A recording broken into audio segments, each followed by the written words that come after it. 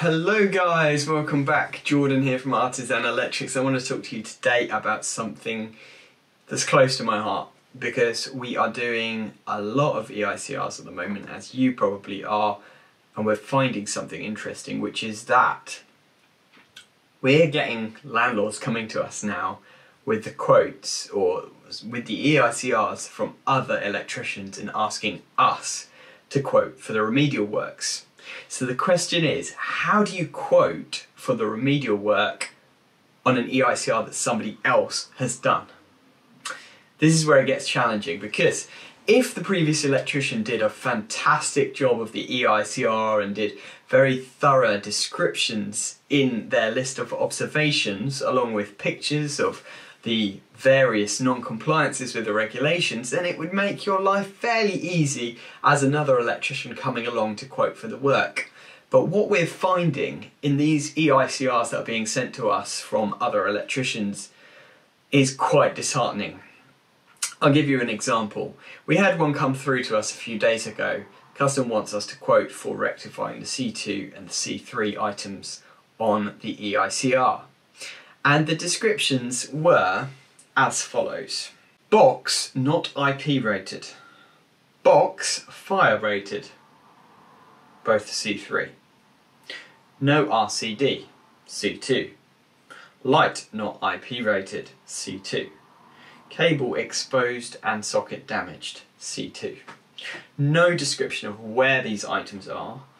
The box that I assume he's referring to is the consumer unit, but the fact that they're calling it a box is a little bit worrying to me, because I've never heard a competent electrician call it a box before. It's either a consumer unit or a fuse box, but really you would say consumer unit unless you're explaining it to the customer in layman's terms, but just box, a little bit worrying. So now I scroll down through this EICR and I just have a look at some of the readings, and for RCD operating time on every circuit they've put 0 milliseconds.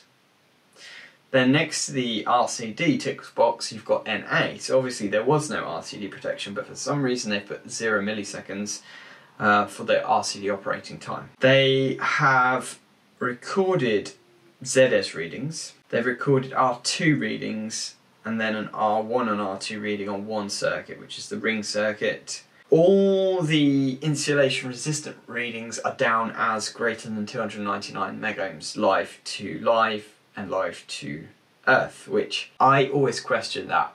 If somebody is testing every circuit live to neutral and getting 299, I question whether they've done the test or whether they're just making it up, because usually in most situations where you're doing a lift-in EICR, you have to put a limitation on live to neutral installation tests, because you're never going to be able to get around and unplug every single item of equipment or disconnect fixed equipment, remove light bulbs, all that kind of stuff. It's just impossible.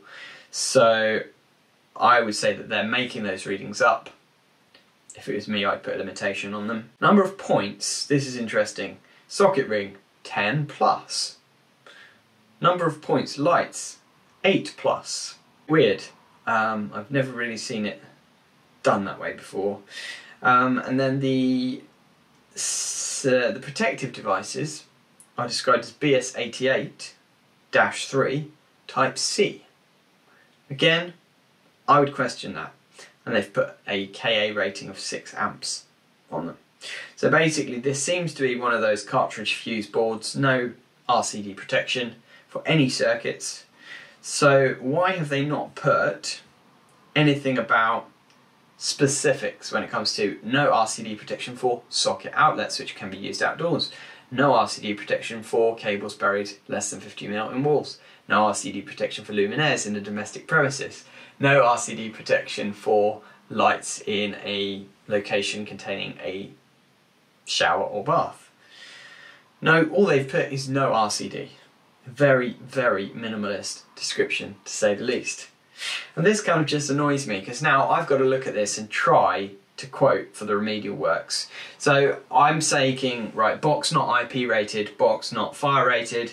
I'm looking at the board and I'm figuring out, okay, it's probably a wooden Wilex fuse board, but they've not mentioned that. They've just said it's not fire rated. So I would say it needs a new consumer unit. So I'll quote for replacing that with a new modern 18th edition consumer unit with an SPD and RCBOs. No RCD, okay, that is covered by putting a new consumer unit as well. Light, not IP rated. Now it doesn't say where, but I'm guessing that it's probably a bathroom light. So I will quote as a guess for replacing the bathroom light with a new IP rated LED fitting.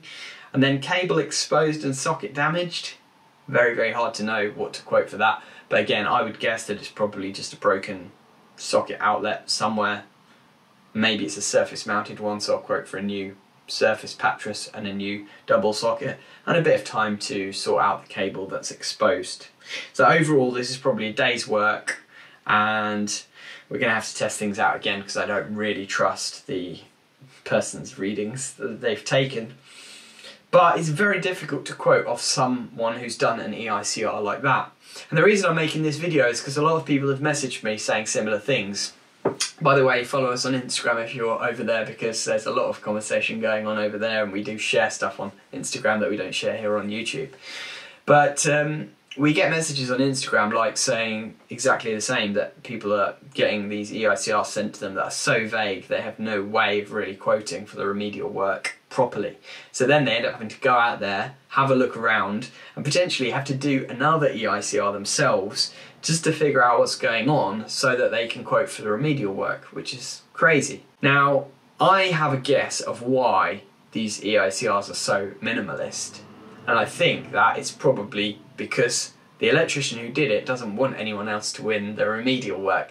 They want to make it so vague so that nobody else can easily quote for it, and therefore they are more likely to get the remedial work from this EICR, which probably took them a very small amount of time to do, and they didn't charge very much for. So the only way that they can regain the losses that they've made on doing this EICR is to get a load of remedial work out of it in the end. Now, I'm not saying that everyone's like that who's doing a cheap EICR. I know some excellent electricians who do EICRs for very reasonable prices, and they do a very thorough job. But when I see this kind of shoddy paperwork with very minimalist descriptions, I have no other choice but to come to the conclusion that whoever did this was not really doing a very good job. I mean, I could go through and show you the paperwork. It looks pretty rubbish, to be honest. The way it's laid out and everything is just on the basic NIC EIC template, and there are a lot of things missing. In the limitations, for example, he's just put one word: furnitures. That's it. Limitations, furnitures. Okay. Details of the installation covered by this report: 75% of wiring and fixing. So, yeah, the report doesn't even cover 100% of the installation, it only covers 75%, but he's not actually told us which 75% he has inspected and tested. You know, just briefly glancing at this, there are a lot of weird little things that you just think, yeah, this person didn't really know what they were doing. And yet they're out there doing EICRs for a large estate agents based in Cambridge. So, you know, this is slightly disheartening to me, and I would love to know all your thoughts in the comments. Purpose of the report, there's another classic example. The purpose of the report is condition of wiring and fixing. Okay, didn't know that that was one of the prescribed purposes for an EICR. I mean, okay, you're checking the condition of the wiring, but couldn't he go into a bit more detail, like it's for a letting agent, so it's for a tenancy agreement?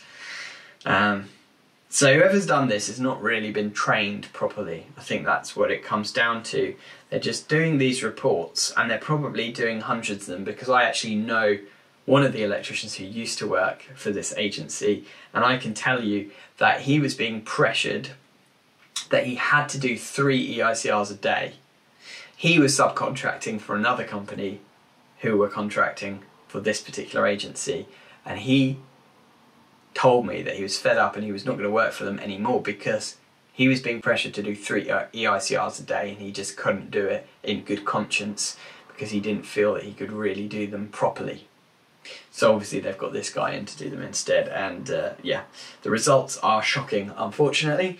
But this is the battle that we have in this industry at the moment. There is a lot of shoddy working practices happening, and people are getting away with stuff that they just shouldn't be getting away with it. And unfortunately, 95% of consumers just don't know the difference because they're not educated to know the difference. So, as I said in my previous video about the EICR price war, I would say that it's our role as electricians to make ourselves stand out from the competition, and how you do that is up to you, but there are ways, and one of the ways is just spend a bit of time with customers on the phone explaining what you will provide in terms of an EICR, and hopefully that will make them question anyone else who comes to them and says that they can do it for a third of the price and it will only take an hour. Because maybe alarm bells will start ringing if they know that you were supposed to be doing it and it would have taken half a day. Maybe they'll start to question why. Maybe then they'll start to do some research. Maybe they'll find one of my videos where I have a little rant about it, and hopefully slowly we can educate the customers. It's just a shame that organisations like the NIC, EIC and other approved bodies who are supposed to be kind of policing this industry in a way are not doing anything to educate customers, as far as I'm aware. That is a real shame, because it's kind of their job to do that, and we're paying them to do that to a certain extent, and yet nothing like that is happening. So anyway, that's my little rant over with. I would love to know all your thoughts in the comments. If you have enjoyed my little rant, hit a thumbs up. It does help the channel to grow. And if you haven't subscribed already, why not? The Artisan channel is the best one out there when it comes to electricians' life. So get in, subscribe, join the Artisan movement, and we'll see you on the next one. Thank you for watching and have a great day.